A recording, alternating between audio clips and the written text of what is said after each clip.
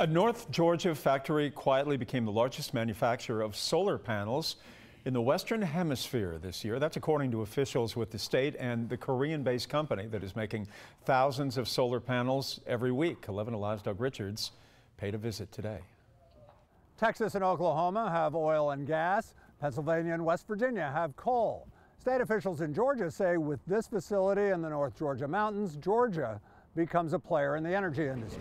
Oh man, this is awesome. Governor Brian Kemp was among those heading into the lobby of the Hanwha Q-Cells plant for an assembly line visit that excluded news cameras. We manufacture solar modules. And the South Korean-based company released a video showing portions of the facility that employs 650 people near Dalton.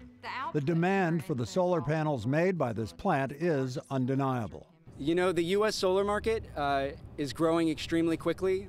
Next year, the market is expected to, it will be a record year for the U.S. solar industry. The year after will as well. 9 years ago, Georgia Power got most of its electricity from coal, natural gas, and oil. From its lesser sources, solar accounted for less than 1%. But by 2023, Georgia Power expects its use of solar power to soar from less than 1% of its grid to 13% and more in the years beyond. You know, these solar farms, if you will, are going up all over the state. They're going in downtown parking lots in Atlanta, and they're going on farms all over our state. Although Hanwha Q-Cells has been making solar panels since February, Kemp was part of a belated ribbon cutting about midday.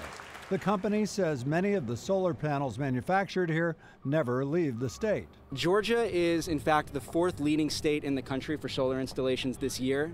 The South is the leading region for solar installations for each of the next 5 years. So this is the place where we can be closest to our customers. But this facility itself is only 11% solar powered. Officials here say they expect that to change once they mount some of their own solar panels on the roof of this building in Dalton.